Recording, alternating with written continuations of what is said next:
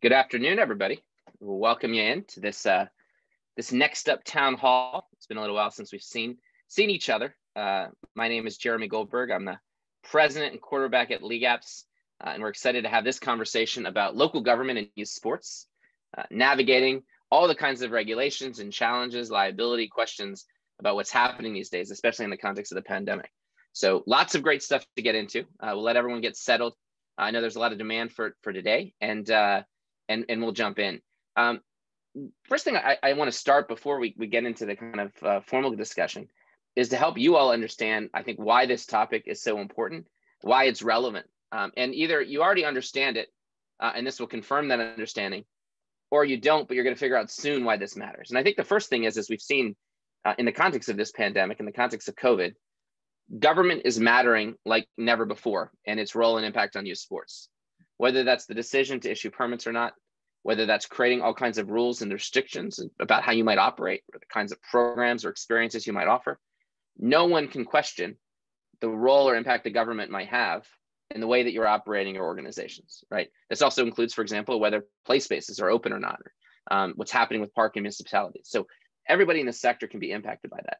Now, some people might be saying, well, wait a second, I have my own facility, I have access to my own space, so do I have to care as much? And this is actually a really important thing, because what a lot of insurance companies will do is they'll hold you to a liability standard based on what the government policy is for your given area. So if the government said, hey, we're not sure it's safe, so therefore we're not going to offer permits or giving access to fields, then if you are running your programs in the context of that environment, then you are opening yourself up to potential liability because you're doing something that could be then argued would be unsafe later on if someone wanted to accuse you of that. So this is something that matters to everybody, whether you think you're directly impacted or not.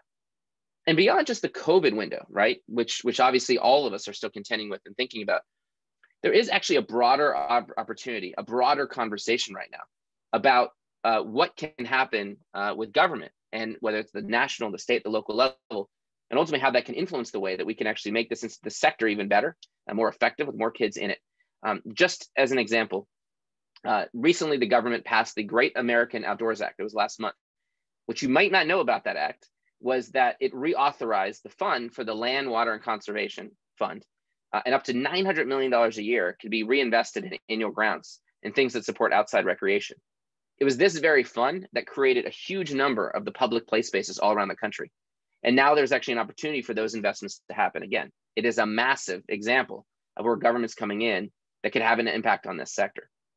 And as many of you may know, LeagueApps and myself, Jeremy Goldberg, I'm the co-chair of the Play Sports Coalition. We're one of the founders of that group. We're spending a lot of time thinking about what government can do. We're still fighting for short-term relief that I'm still optimistic will pass despite the dysfunction in Washington these days, to hopefully help organizations that are really struggling. But more importantly, we're really envisioning as a coalition what the future looks like and how we can bring this industry together to continue to advocate for things that are important to all of us, to make sure all kids have access to great experiences and the institution and the sector is strong. And we're collaborating closely with the Aspen Institute now as part of that. We were recently named as an Aspen Institute Project Play Champion. There's actually a summit next week that the Aspen Institute's hosting. Of course, Tom Ferry and the team do a great job.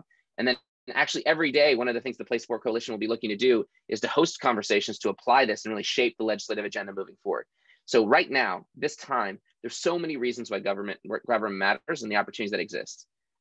And I think the final thing I'll share is my personal passion, perspective, and some people might say expertise in this topic as we jump in. And no, this is not about my student council experience growing up in middle school, although I did actually run for student body president. I was elected in 7th grade to that position. My head was on a penny and a poster that said, "Vote for Jeremy. It makes sense." But that's not what this is about. But I do have a perspective on why I think government can matter, where government can work. And there's a lot of reasons why we feel like it doesn't these days. My first exposure to government was when I worked for Senator Dick Lugar. He was a Republican from Indiana. I was an intern for 9 months. One of my jobs was to hold the softball fields for the softball games. I also went running with him every day. That was one of the things that we were invited to do, and really saw the power of public service. And when I worked in that office, even as an intern, I saw you could actually help people like veterans navigate government services that really made a huge impact on people's lives. I later ended up working for a mentee of Dick Lugar. That was Barack Obama on the Obama campaign. And I actually saw the power of community organizing. What happens when people come together and the kind of change that can happen. So I do think that there's a power that we have when we come together to interact with government, right? Whatever you might think of government, to ultimately make sure it's helping us accomplish what we want, which is that every child has an amazing sports experience, right? Everybody has access to amazing sports experiences. And so that's what today is about. So we've got an incredible panel. Before we jump in, I do want to do a little housekeeping. We've got this Q&A tab. So if you've got questions, feel free to submit questions into that. People can kind of upvote those. So I'll have a sense of things that you want to talk about, and I'll integrate that into the conversation. We also will post some messages in the chat tool.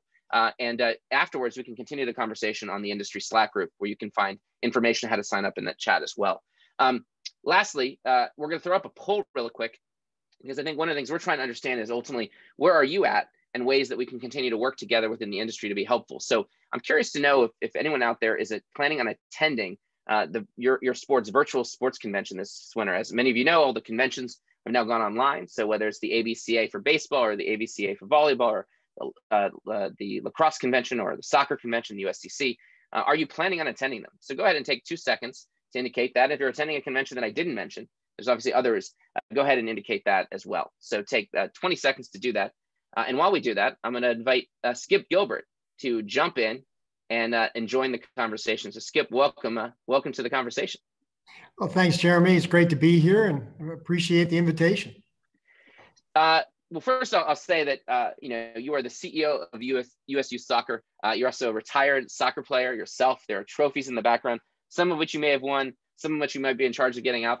But nonetheless, we obviously know of your track record, both as a leader and I've heard as an All-American goalkeeper at University of Vermont, go Catamounts. And certainly I know you played professionally for the NASL. And you also have worked across lots of different governing bodies. So you bring a lens of kind of a broad perspective of what's happening within soccer and youth sports nationally. So the first thing I'll say is, from the lens that you see both for youth soccer and youth sports, how is COVID, and especially government decisions, right now impacting this sector? Sure, that's a great question. And I will say, full disclosure, the trophies behind me are our national championship trophies. None of them are mine. We give them out. So, but that being said, we didn't give any of them out this year. And that was because, for the most part, the country, as we all know, was shut down.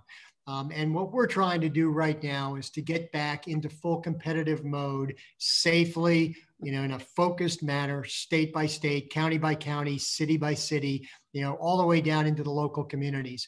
And what we're finding right now is that in some states, it's going very well. You get states like Indiana, New York, and a bunch of others that, are doing it all in the right way.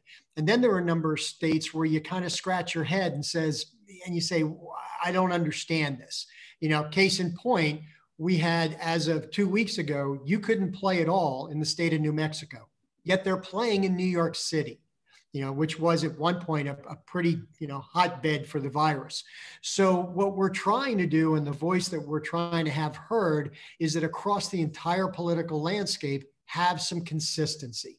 We all want our kids to get out there and play in a safe environment, because that opens up the door to part 2 of the equation. 1, we have to let the kids play, but 2, we have to manage the expectations of the parents. Are they comfortable in what's going on when their kid leaves their car and walks out onto the field to play, returns to the car, and gets home?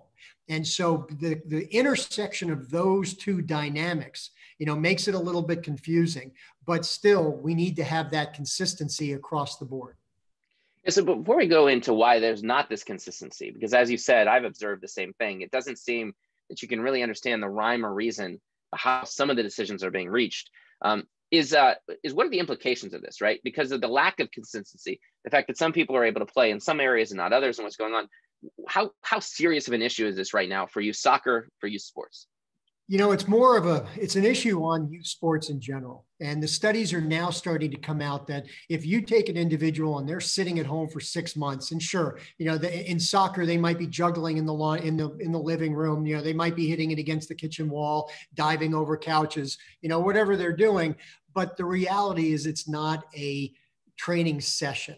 And so the impact on our musculoskeletal system is certainly going to be significant. The impact on our mental health and well-being is going to be significant. And so when you put all of that together, you absolutely want the kids to be able to get out there. The other element, and I think our friends at Aspen Institute just let this release this week, is that the 30% of the kids that were playing sports a year ago have, because of the time off, have decided that they're not going to play sports. And the implications, and you'd mentioned at the top, insurance companies, think about a sedentary lifestyle community, the impact it has on drugs, on hospitals, on doctor, all of that coming together to keep us in shape, in medical shape. And sports has such a great way to keep us in that health and wellness mindset. We like to say part of our vision is to bring the power of soccer, to bring communities together, to make lifelong fans of the sport. We don't want kids just to play up until they're 18 or 19 and then go do what they want. We'd love for them to be involved with the game as a fan, as a player, as a referee, as a coach through their entire life. It keeps them healthier. It keeps their mental, health up. So not being able to do any of this has almost catastrophic effects for the community and for the next generation coming through. Yeah, it's such a good point. And to your point about the lifelong exposure and what that's like, I think about Jamie, who works within the LeagueApps team, and the importance that adult sports can have. When I was interviewing her, she played in 5 soccer leagues, and I thought it was an exaggeration, right? She literally plays in 5 soccer leagues, and it's the passion and the relationships, the community that creates around it is powerful. What happens to organizations if they're not able to operate? What are you seeing the risk to youth sports organizations if they can't run programs right now, assuming there's a safe way to do so in their area? The organizations are doing whatever they can to almost keep the lights on. A lot of times you say just in families, you're kind of living paycheck to mouth. Organizations, a lot of the smaller organizations are the same way. They live registration to mouth.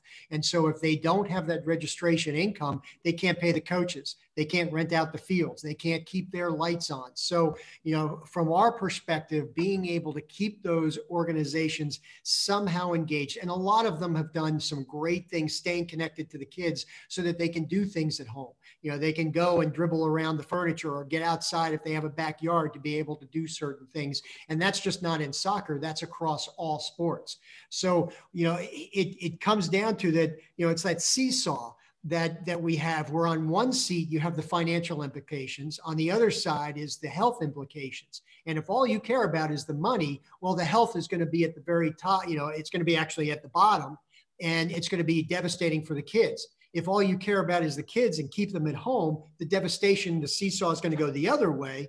And now all of a sudden it's the clubs that are going to be impacted.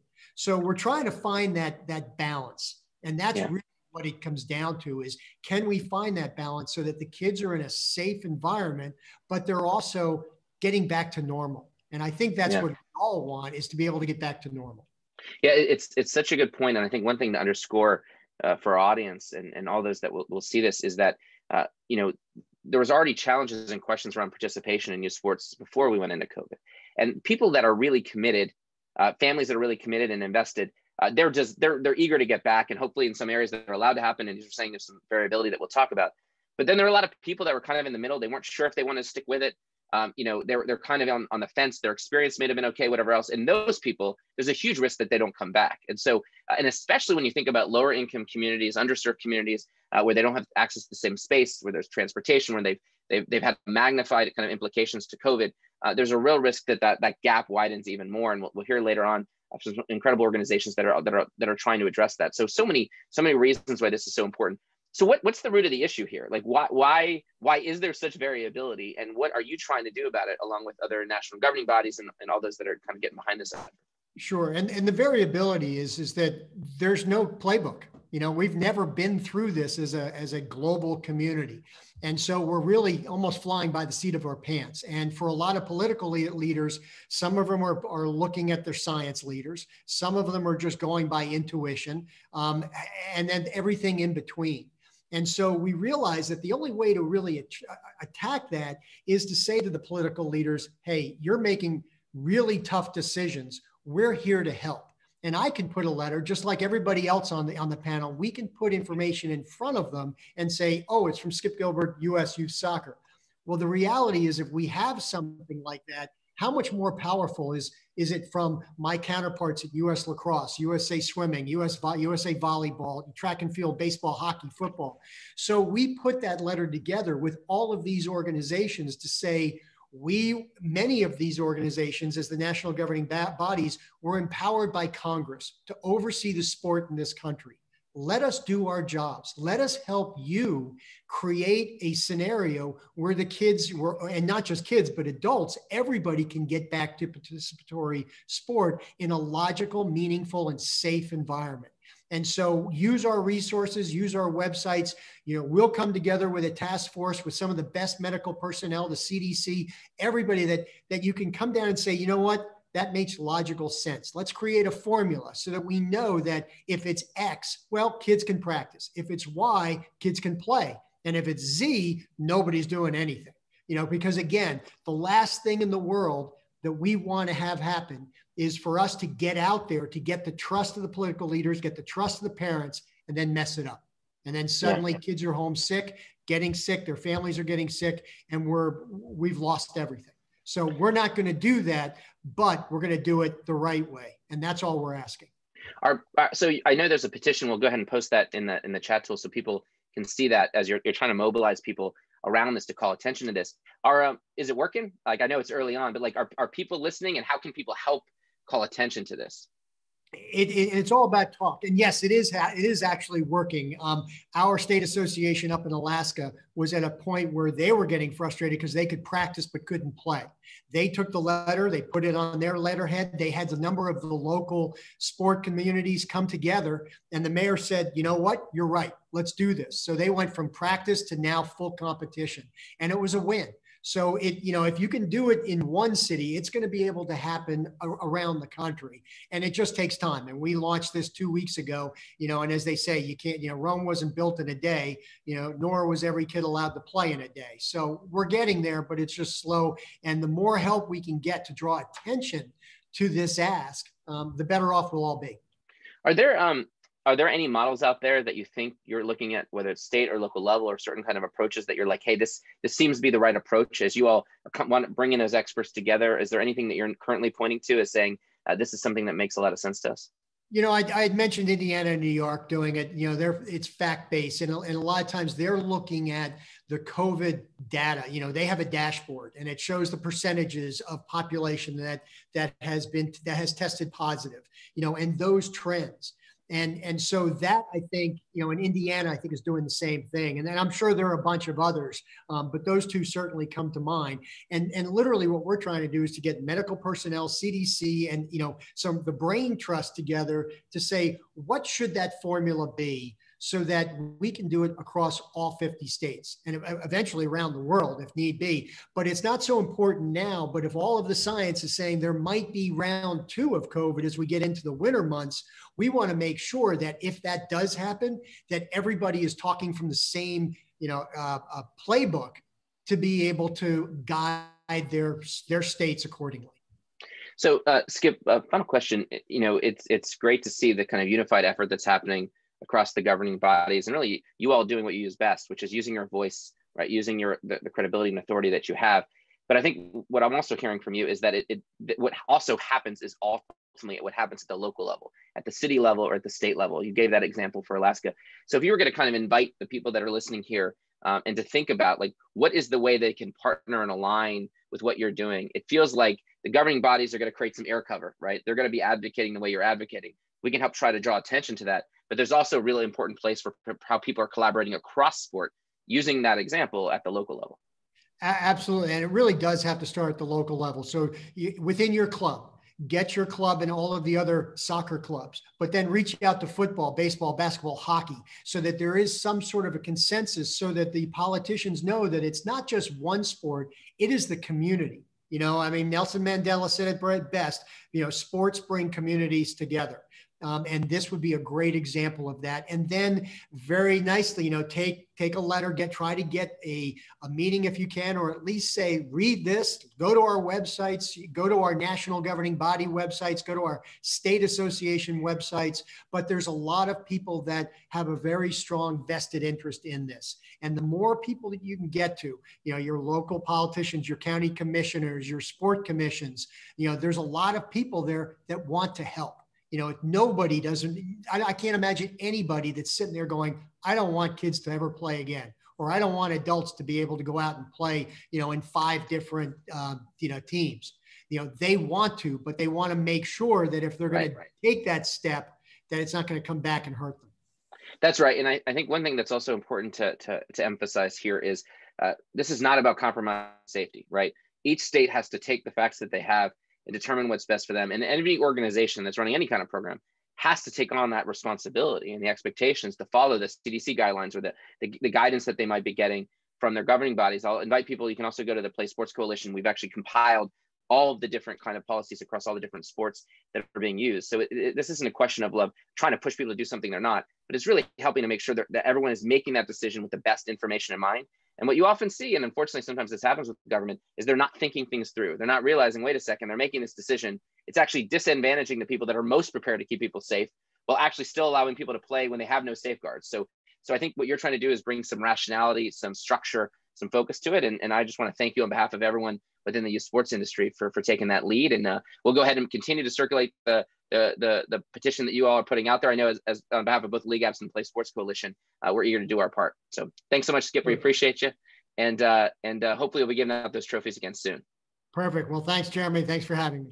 Sounds good. And I'm going to ask Mike Masserman to join us in the conversation next. Now, we're working through some technical difficulties with Mike, but I could see him. He's here. And a confession, I've known Mike for a long time. I've not seen him in person for, unfortunately, a number of months. But I could not think of a better person in the world that I would go to on this very topic of ultimately how and what advice do we have about engaging local governments or governments at all level to try to influence the way they're thinking about things. Now, I actually met Mike originally on the Obama campaign, but he's most recently the former head of global policy and social impact at Lyft. You all, almost everybody here must know Lyft. Obviously, it's the car service and car riding service. Competitor to Uber. Some people would say better than Uber on this call. But Lyft and those companies had to go city by city, location by location to try to get access to the ability to be able to kind of engage and be able to participate. He since subsequently left Lyft, and he is a senior advisor to the Albright Stonebridge Group, former Secretary of State, and an incredible group of public affairs professionals. So welcome, Mike, to the conversation. Thanks for joining us. Jeremy, great to be here. I should also point out you're a Michigan guy, and as someone who goes to the University of Michigan, I've learned you pretty much all have to be obsessed with sports. It feels like a rule. So it's excited for you to come here and speak about the intersection of both sports and policy today. Yes, well, third generation Michigan alum, myself and all my brothers went there. So yeah, really excited to be talking about this. It was great to hear what Skip had to say. So yeah. So here's where I start with, which is, Mike, there's a crisis going on right now across the country, not just because of COVID, but specifically within the youth sports industry, where you have in individual cities, you have people that are trying to figure out how to get access to play spaces. You have people that are trying to figure out how to get access to permits that may be canceled or not canceled with a lot of uncertainty. And so people are trying to figure out right now, in response to that crisis, how to form and have the right kind of dialogue with local government officials and try to understand how they make decisions. And that's to say nothing about a longer term strategy about that kind of collaboration, which might lead to all kinds of new opportunities for them as well. So what are the things that you've learned from your time in government? I should also mention you served in the Obama administration at the Commerce Department. What did you learn about government, about connecting private sector and government? And ultimately, what is the ways to build successful relationship between local governments and companies or coalitions that are seeking their support? Well, I think first, Jeremy, there needs to be recognition that I think folks in government actually do want to help and they do want to collaborate. And there are structures built in such that, change doesn't just happen overnight. And what I can tell you is that, first of all, change in any construct is hard. Change plus government, when you include regulations, becomes more complicated. And in the Lyft example, you had change plus government plus transportation regulations. And some of these regulations had not been updated in 50, 60, 70 years. And so, right now we're in an era where I think people want governments to move extremely fast. And there needs to be, I think, a recognition that, government, first and foremost is going to be thinking about safety. And you and Skip were just talking about that. And so I think there needs to be, I think compassion and empathy around government officials on the one hand. Secondly, I think there needs to be a spirit and ethos of collaboration, not one in which, one party says, hey, like, we're going to innovate, we're going to disrupt, and these people over here just aren't smart enough to keep up. It's not about that. It's actually about coming to the conversation with the notion that we're going to work together And we're going to figure out how to do this in a way that's going to elevate both the folks in government and the people in the private sector. And I think there also needs to be, that spirit on the part of government where there is innovation that's happening, and there needs to be an acceptance that sometimes the way that things were are not the way that things have to be. And, it might not happen overnight. You might not get all the regulations that you want overnight. But what I found to be really, really important was finding those right allies in those right cities, where you have people who are open-minded, who are open to innovation, who, also obviously want to focus on safety. And in your case with, youth sports, safety is really, really important. You're talking about people's lives here. And once you can get, what we found is one pilot in one city where people can look to that example and say, hey, wow, for us, one of the very first places that we were able to have airport pickup and drop offs at Lyft was in Nashville. And in Nashville, we were able to use this example of having a special designated area for the cars to pick up, working within the app to have the app geofenced so that the airports are actually getting a fee. And it was a great experience. And other airports were able to look at Nashville and understand, how did you do that? How did, we were able to work with taxis and other types of stakeholders who there was this myth that, oh my God, all these horrible things are going to happen. But once you get that one example of collaboration, you really can go from there. Yeah, so there's so much to unpack there, and then translate that to youth sports. I want to emphasize a few things that you said, and I think this is important. When you look at government, and I remember I saw the decision come down to ban permits in New York City, and we'll hear about that case study in a second. And I was like, look, this doesn't make any sense. You can still go play in the field, but the people that actually know how to play in the field with safety and regulations aren't able to access it. And the people that are most disadvantaged are the folks that are coming from the most underserved communities. No one thought this through, right? But the second thing is, if you yell at government and say you guys are idiots, you're going to immediately get this defensive reaction. So I think this idea of empathy and saying, wait, they're trying to do their best. There's a lot of stuff coming at them. How do I approach this in the right way? And then the second thing is this idea of collaboration. I want you to elaborate a little bit on that theme. How do you think about creating that kind of collaboration? What were some of the tactics or approaches that you used as someone who's really good at that, or with your team? Because, so that it's not seen as adversarial. What were the ways that you kind of build that kind of trust? Yeah, well, and before I talk about collaboration, the New York example actually made me think about a Texas example in a city that you know well, which is Austin. And when ride sharing was actually banned in Austin, one of the unforeseeable consequences that we were trying to tell them was actually the increase in drunk driving. And, in certain areas in Austin where public transit didn't connect folks, where taxis didn't service, where people didn't have cars, you actually saw an even greater uptick, and people also were just stuck. You have to think about transportation access and equity the same way you need to think about youth sports access and equity, and the unforeseeable consequences of shutting down youth sports in different areas. And that's something I think that's really, really important. And it dovetails to the notion of collaboration, which is, it's not just collaboration with policymakers and government officials, it's collaboration with different stakeholders on the ground. It's collaboration with all the different entities who have a vested interest in youth sports. It's collaboration with underserved communities whom youth sports is really critical. It's collaboration with different institutions and boys and girls clubs and YMCAs and other types of organizations who are tangentially involved in youth sports. It's collaboration with different school boards and teachers and other folks who are involved, because when you think about collaboration, it needs to be done in a holistic manner. And so what I can tell you about having worked in government and having been at Lyft is that there are a whole host of both grass tops and grassroots people who you need to be working with.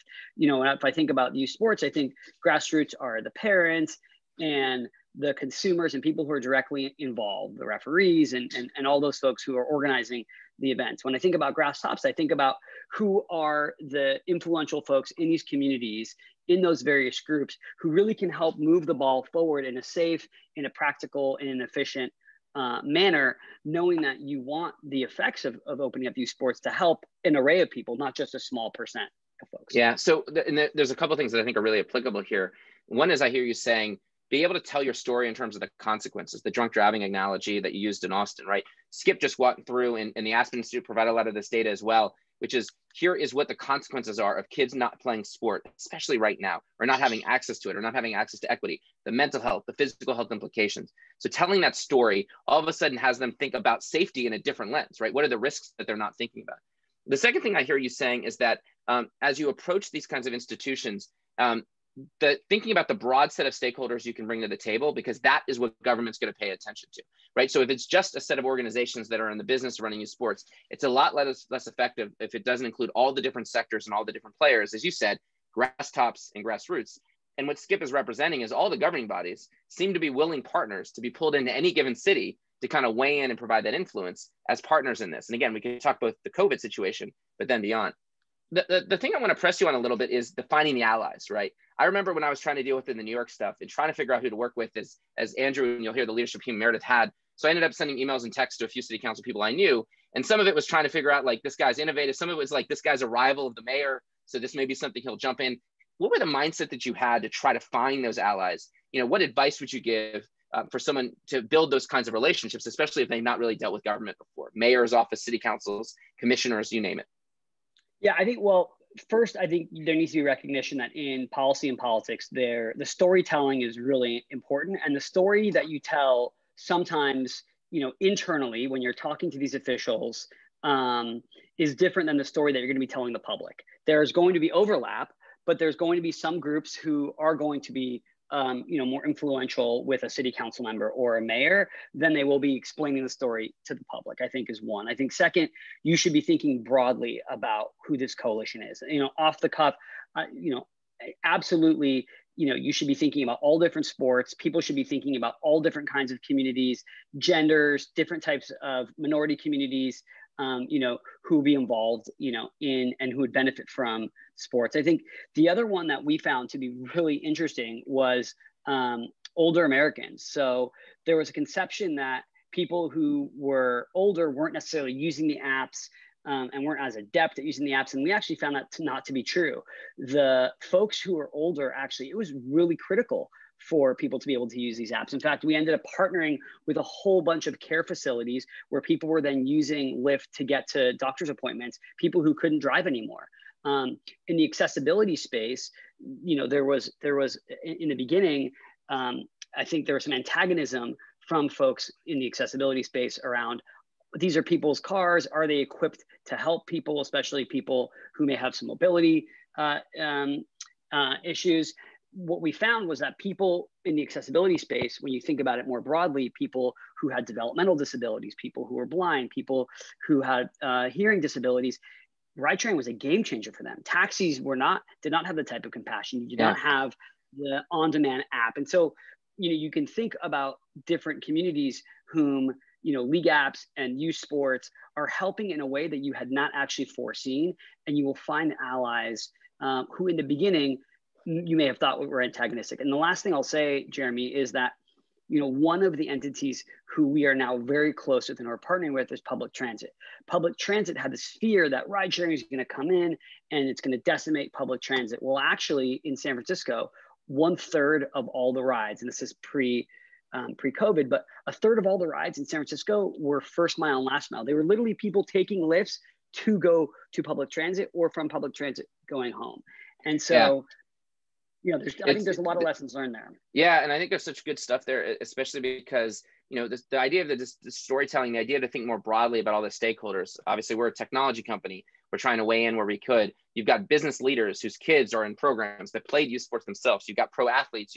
So that as you're trying to advocate, and I know California, for example, there's a big effort right now to try to open up the ways the government's thinking about doing that. The more comprehensive you can think about all the different stakeholders, especially those that government is designed to pay attention to, right? Ideally, those that are marginalized, right? Those are coming from underserved communities, those that have disabilities, being able to make sure that they have voices and you're thinking about them is a critical lesson as well. Last question, Mike, last couple of questions as you think a little bit about the best practices of kind of relationship building, right? Like, were there tricks that you learned to kind of get on the good side of, like, how much is politics versus the policy, right? Because there's what's right, and then there's the idea that they want to get elected, right? Or they want to get appointed. And so, where does the media come in as pressure? Where does a petition come in as pressure? What are the things that you do to try to influence and get in the mindset of how they make decisions, leaving aside if you think you're on the right for policy? Yeah, I think, well, again, I think first, if there is an ethos and spirit of wanting to collaborate, I think that's really, really important. I think there are other folks in the technology sector who don't necessarily believe in that ethos. There's more of a libertarian bend. We're going to just move forward and fast and not care about government. And I think that those folks will plateau. I think if you look at any industry right now, future of, biotech, future of health tech, education, food, fintech, every one of these new industries is going to have to figure out how to collaborate with government. And if you don't know how to collaborate with government, I think your success will be hampered. So I think that's number one, really important. Number two, I think when you have a compelling story that consumers can tell, and in the case of ride sharing, it was very compelling because in a place like San Francisco, where again, public transit does not connect the whole city, it's really, really hard to get a taxi. And when you look at the data of travel and tourism, the number one issue tourists in San Francisco had before ride sharing was getting a cab to be able to go out. When you have these voices that are saying, hey, don't take this away, that's really powerful. And when you combine that with data, and I think data and research is really, really important. So I think about like a Brookings Institute, and I think about reports that they had worked on in terms of cities and transportation infrastructure in cities and how critical that was for not just travel and tourism, but for the economic viability and vitality of a city.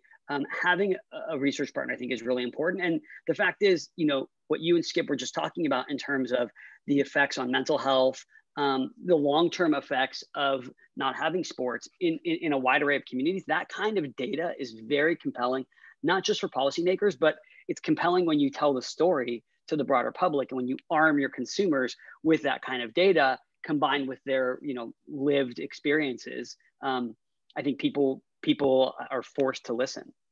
Yeah, and just to press you for just a quick answer on this, which is, look, you can do all those things, but at the end of the day, you can also enter the calculations of how the politicians are viewing this, right? There's a lot of people that's advocating for it. They're thinking in terms of their vote and their election. Does media or donors, are there ways to thinking about, like, if you know someone is a big supporter of someone, if you know that there's media that you could call attention to it, how do you think about using that strategically as we're about to jump into the case study? Well, again, I think you need to be very mindful about the conversations that you're having externally and the conversations that you're having internally. And I can tell you that, in the case of Austin for us, it was one city council member, and she was none too happy when things were happening externally. And all we could have done, not us, but as an industry, was have more honest conversations with her instead of dragging it through the press. On the other hand, we live in a culture now where you do have influencers and folks who can utilize social media, especially if you're talking about mobilizing the youth in a way that would pressure different policymakers who may not want to listen to you and who may be sort of stuck in a position. And so I think the power now of using social media, and you learn from folks like Move On who signed petitions. Now it's not just about signing petitions, it's about you could even get like a celebrity sports figure who has millions of followers to say, hey, there's a great policy here to open up youth sports with safety regulations. Like I join me in helping to persuade X, Y, or Z, or join me in a movement to open up sports. Again, I think you need to figure out where your talking points are in terms of safety and what are the foundational elements. But you can imagine, someone like that. At Lyft, we did partner with LeBron James around bike share access, and I will say, like someone like LeBron James, when he tweets something out, politicians all across the country are listening because he's got millions and millions of followers, and those are constituents. Yeah. And so don't underestimate the power of utilizing social media into helping with that narrative. But I do think you have to be very smart about what that message is and make sure that that message is aligned with, the message around safety and other things, because you can very easily, derail that message if it's just about like passion. And again, in sports, people have I have a lot of passion. Right. Yeah, but there's a lot of passion, and you don't want to let passion overpower some of the practical elements that you're dealing with. So I'm gonna break this down. You're gonna tell me how I did in terms of my homework. As you lay this all out, here's what I see that every organization can take from the Mike Masserman School of how to engage local governments with all the experience at Lyft and in the Obama administration. One, first, make sure you know your story, and make that story based on data. Make that story based on potentially evidence of here's what's happened in New York, or here's what's happened in other places as cities have opened back up, especially with youth sports. If you come in with that data, you come in with those examples, that matters a lot. And people understand what it is and then not losing sight of the fact that you're rooting this in issues that matter. So equity, access, right? Mental health, physical health, well-being. Get your story straight. The second thing is know who you're targeting in government. figure out who your could be allies is, and understand kind of what it is that if they can be influential in the decision, what's going to move the needle. They might want to work behind the scenes. They may be someone you need to pressure outside, but you've got to be really specific in understanding like where that influence matters. The third thing I heard you say is take a spirit of collaboration with government, right? If you go out and say you're the enemy, they're not going to be as responsive as you say, hey, we want to work with you to make the right decision. We're going to let you know that people care about it. There might be some outside pressure. At the end of the day, how can we help you get to the right decision that's best for our community? And then the fourth thing is a broad-based coalition, not just youth sports organizations, not just the governing bodies at the tops, but thinking more broadly. It's your parents, right? It's the other stakeholders. It's the t-shirt vendors that care about youth sports, right? It's the other people that are invested in this. It's the coaches, it's the referees, the technology companies. It's the folks that are working with folks with disabilities or focusing with nonprofits. The more that you can broaden it, the better it would be. How'd I do? You crushed it. I'd say the only thing I would add to that, Jeremy, is within the scope of the spirit of collaboration, I think also just approaching it with compassion and empathy. I mean, people, I think, want youth sports to come back. And again, there's going to be lots of different feelings, and people are human, and sometimes you can't control how people are going to feel. And so having empathy on both sides, I think on the government official side and on, from the youth sports side, I think that's important. It's an important note to end. It's an important note to end on. And I think the other thing I'd say is it's not just the short term, hey, we have a need and then I'm walking away. There's a strategic opportunity. And as you said, every industry, including the emerging youth sports industry, is going to have to figure out how to work with government. Whether it means that government's local budgets are being crushed and collapsed, and therefore they're going to need outsourced programs and they need partners for that. Whether that means they're going to be able to access the $900 million of new annual grants to go into recreation spaces that they could collaborate with you on to create more places for you. Whether that means that there are grants that could go to more community organizations as people are thinking about shifting funds from pure policing to more community-based approaches. There are all kinds of opportunities and challenges. So if you don't have a plan in your community with organizations to navigate it, you're going to miss that opportunity. Certainly that's a role that at LeagueApps we want to continue to play. Mike Masserman, thank you for being with us today. It's great seeing you, buddy. And thanks for your expertise and perspective. We see why Lyft had the success it did. I know I was expecting to see you with the mustache, but I guess you hung that up. So thanks again for being here. And we'll see you, buddy. Perfect. Bye. We'll bring in our last guests today to really kind of put a fine point in this. And they bring real specific expertise because they've had success in doing this, especially in New York City with an incredible success story. So Andrew and Meredith, welcome. And one thing I'll say is if there are questions that people have as we go, feel free to post in the Q&A tab. I imagine Andrew and Meredith, as you listen to the conversation, some of the stuff was like, oh yeah, we figured that stuff out as we went, or certainly have things to add. But Andrew, you are the executive director of South Bronx United. It's a great nonprofit organization that is focused on education, mentoring, community development, and soccer, all kind of brought together. I think over 1,000 boys and girls are involved in your programs. I know we're on our LeagueApps to be supportive of the program through our Fun Play program. And then Meredith, you are the commissioner of the West Side Soccer League and oversee a massive empire on the West Side in terms of soccer. And what I think you guys are here for is you had to respond to what was happening in New York City. So maybe Andrew, set the stage for us. What was going on in New York that caused you to launch this effort? And then we'll talk about a little bit about what we learned from success and what you thought of what some of the speakers said. Sure. Yeah, and thanks so much for having me here. Yeah, so go back about a month, obviously through the spring and the summer, we'd been having most of our kids sitting at home, wishing they were outside and getting a chance to play and stay physically and mentally fit. By midsummer, we saw the rates were definitely dropping. The COVID infection rates were dropping a lot in New York City. Things were looking pretty good. There was a push to begin opening the schools back up, restaurants being open and things like that. So we were all prepared to get our kids back out on the soccer field and give them a chance to start playing again. And we knew from staying in touch with all of them how important this was to them and to parents. And then it was around mid-August as we were preparing for our fall season and thinking we'd be ready to go, that we got an email in our inbox that the New York City Parks Department said they were not going to issue any field permits for the fall season. So that really was a possibility. It took us by surprise, seeing the direction that most of things were going in the city. and really the need for youth to be playing, especially when we knew there was already a push to be opening schools from the city that we thought the kids really need to be outside, and also knowing that the parks were already open and there was a lot of lack of enforcement in the parks that we felt having programs could really help with. So with that, when we found that out, got on the phone with a bunch of folks and got connected with Meredith, and we jumped on it right away and said, you know, this isn't okay. This isn't going to work for our communities. Put together a petition and a letter addressed to the mayor and the parks commissioner, got that out late the same evening that we saw the announcement. And then we started to get a group of organizations, started within soccer, but broadened as well, a group of organizations together to discuss what we would do as next steps to overturn that decision.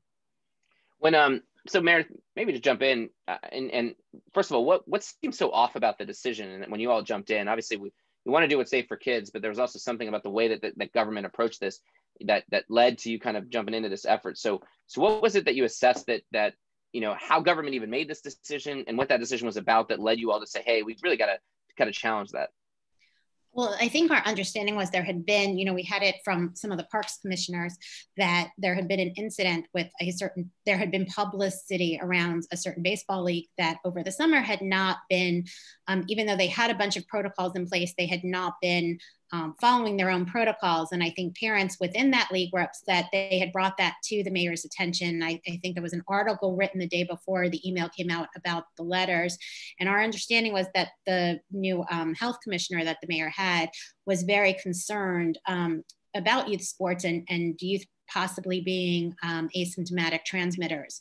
And so that really led to their decision. But in talking among the various leagues, the real issue was we could, just because one league wasn't great at enforcing it, didn't mean the rest of us wouldn't be. And that certainly we were in a much better position to enforce safety protocols and to insist upon wearing face coverings and social distancing and taking other measures like health screenings, and in a position to do that and actually screen than if you just left the parks open for people to use the fields. And I think that was just a misunderstanding by the mayor's office of, sort of that being able, what was safest for the kids. So Andrew, it doesn't seem quite as simple as to say that they were like, oh yeah, we made a mistake. Let's just change it, right? It took a little effort on your part, right? Even to get to that point, as Meredith's pointing out, because as the parks were still open and people could still use them, and the people using them presumably were taking less precautions than the organizations that probably were taking temperatures and had protocols and requirements and coaches in masks or gloves or whatever the case may be. So what did you, how did you actually, so if you put yourself in the shoes of anyone that's listening around the country that are figuring out, like, how do I take this approach? What were the things that you did to be successful, and maybe connecting that back to some things we heard from Skip and from Mike?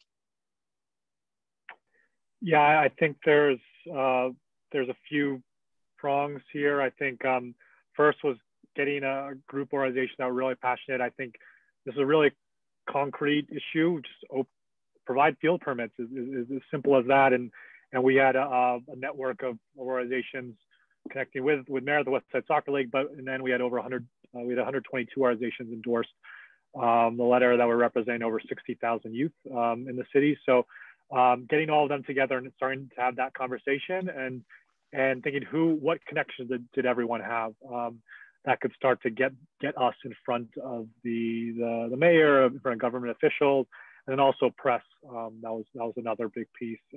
As we know that in City Hall, they read the daily news, they read the Times, they watch the news. So as we start to get out there, we knew that was also going to catch their eye. And then the government officials was a really crucial piece. Is connecting with government officials and getting them to endorse the letter. We had within 1 week, we had 12 elected officials that had endorsed the letter. And that wasn't through my efforts directly. Meredith made connections. We had groups in Brooklyn made connections, Staten Island made connections. So it was taking advantage of the full coalition of organizations and seeing who had those connections to people that they could get in front of and get to sign it and help get in front of the mayor and the parks commissioner. Yeah, so to break that down a little bit, Meredith, one thing is in terms of the government officials, was it a kind of thing where people are like, oh yeah, I know exactly who I know, let's go. Like, how did you actually figure out who to target? It seems like you embrace kind of Mike's feeling like, let's be collaborative, let's find people that want to be involved in this, and be supportive of this. So what did you learn about the way to approach government officials, especially if that's not a relationship you may have had already that was pretty close? So I want to touch back because I think some of the points he made were very important. So I do agree that an empathetic approach and a we work together approach is a better tactic than going at them adversarially. I mean, it certainly, I think, brought them into the fold faster than if we had just sort of attacked this. What kind of crazy decision is this, right? We kind of said, we understand where you're coming from, but here's why it was a mistake, right? Or you should think about these other things you haven't thought about. In terms of actually contacting the government officials, we have 4,000 families in our soccer league. That was a great resource. And we're just by size alone able to have parents who, many of them work for some of these government officials, or they work in media and they work for ABC or NBC. It allowed us access that maybe other people wouldn't have. We also, someone had put us in touch because they work for a political advocacy group, and that group worked with us, and they were instrumental in helping us identify where and how to direct our efforts and what we should say. And I think that was a very helpful thing to have, a group to have to provide that guidance. And the other thing I want to say is, collaboration was ultra important too. The fact that all of the organizations came together, that each of us on the soccer side, once we got the soccer groups together, then had contacts. All of us had different contacts, right? Depending geographically where we were, but then to bring all those groups in together to form this, 110 strong plus, group that, discusses issues. And I think frankly, we'll stay together going forward as issues prop up. That was a tremendous effort. And I think that also made a difference, along with all of those groups bringing social media pressure, because I do think what got the mayor's attention is the constant barragement by the parents of each group to then pay attention to the fact that he was being called out. And I think that made him, how it ultimately, I think, came to resolution was, yes, all of our efforts brought some pressure, but ultimately the mayor reached out to someone he knew to then reach out to us to say, hey, let me understand what's going on. Can you put this together? And I think that was as a result of the media pressure, the social media pressure, and the advocacy. It was not easy, to be honest, for this group to get some of the public officials to buy on. And why do I think that is because the fact that was mentioned earlier, that Mike mentioned, the fear factor, right? No one wants to be responsible for putting back and saying, yes, let's get them back out playing, and then having something happen and having an outbreak or a cluster in one of the groups that they then put back out on the field. So I think there was this fear factor and getting them over the fear, but there is safety in numbers. And once, as Andrew said, we got some officials on board, then the others kind of all came in line very quickly.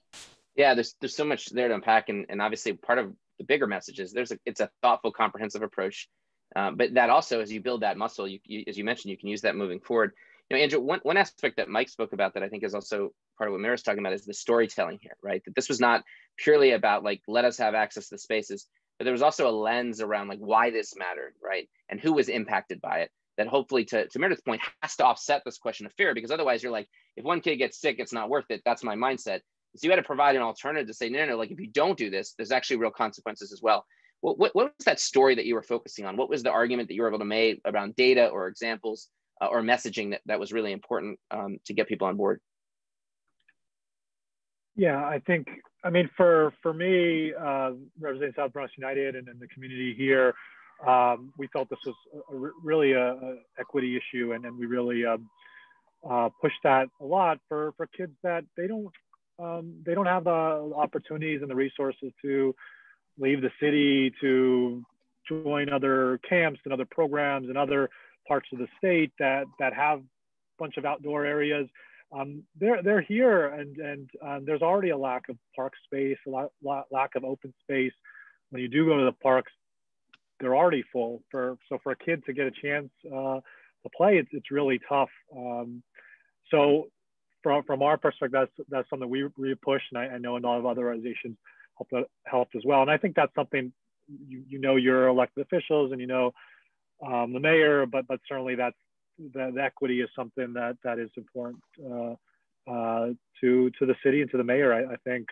So I think that that made a difference, but also made it just so important for us that this wasn't just about playing sports. It was about having equal access. It was about physical and mental health and social emotional health of our kids who've been stuck inside for 7 months, and we knew that, as I said, things were opening up already.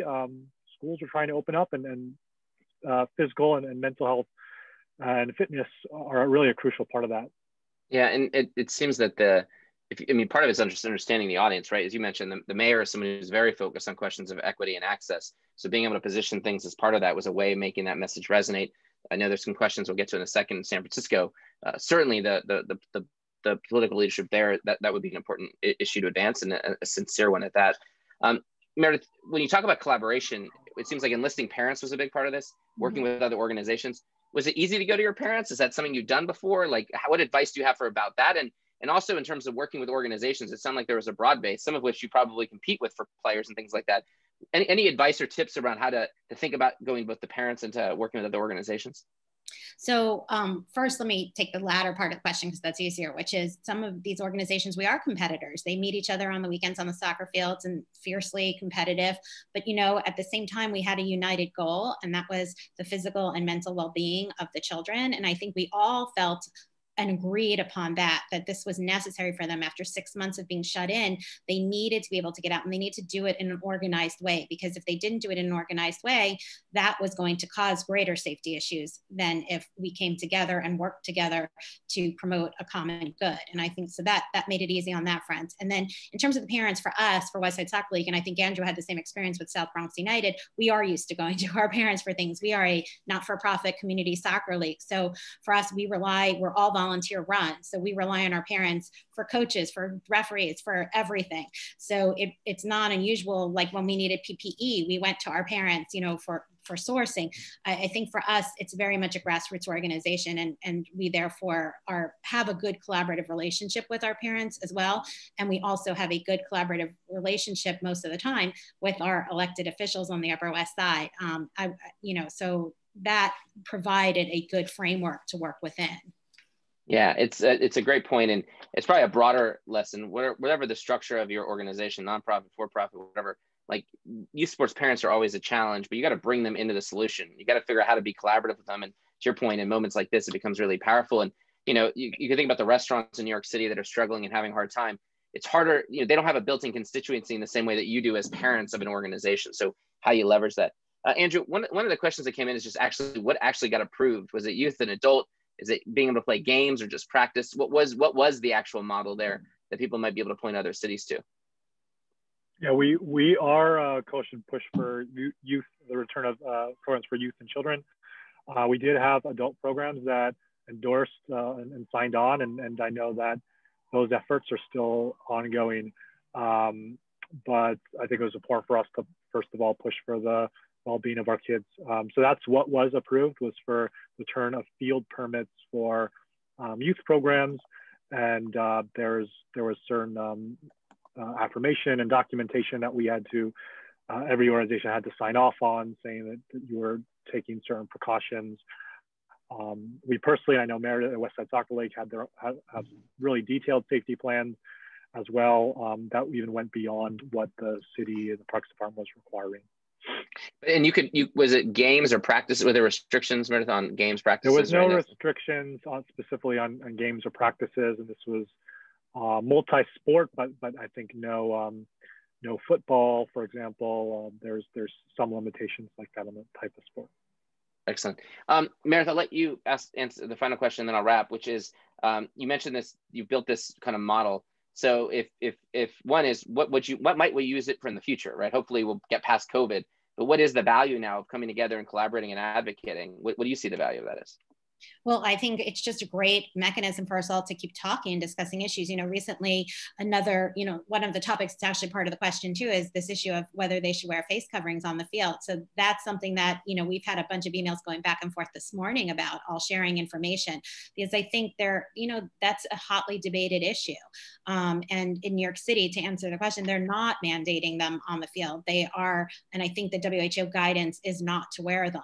So that's where I think we all are right now. up, but I think there's a question. We at Westside Soccer League, and Andrew, I don't remember what you guys are doing, but we recommend them. We, if the child can tolerate it, which I think is what the CDC says, but we're not mandating them. And I think having this coalition to go to when questions like this come up, and we've seen a recent surge of schools sending out letters to their parents asking them not to play sports unless they're wearing these face coverings 100% of the time, we're able to then respond to the schools again with the power of the group behind us and not just sort of individual responses. And I think that, that's helpful. I don't think we're going to convince the schools of anything, but it's helpful to have that sounding board to talk to and discuss things with. Yeah, and I think the overwhelming message is that the engagement interaction with government is here to stay. Hopefully COVID will not be here to stay. But the idea of how we're working constructively, whether it's addressing any of the issues or opportunities, I think is important. And I think one of the convictions that we've always had at LeagueApps, why we built this Next Up community, was just the belief that authority comes bottoms up. And there's a critical role that Skip and the national governing bodies have, but there's such an important role for the people that are closest to the situation in local communities. And so working together and advocating together, there's strength in numbers and power in that. And that's certainly a core belief we have. Thank you all for joining us. Andrew, Meredith, thank you for your leadership on behalf of all those in New York City who have parents and kids like myself. And we appreciate all you've done. If you want to continue the conversation, have more questions, check out our industry Slack group, and we can also put you in touch with Andrew Meredith if you want any other examples that you can pull into what you're doing in your local area. Thank you all for joining. Have a great day. Thank you. Appreciate you.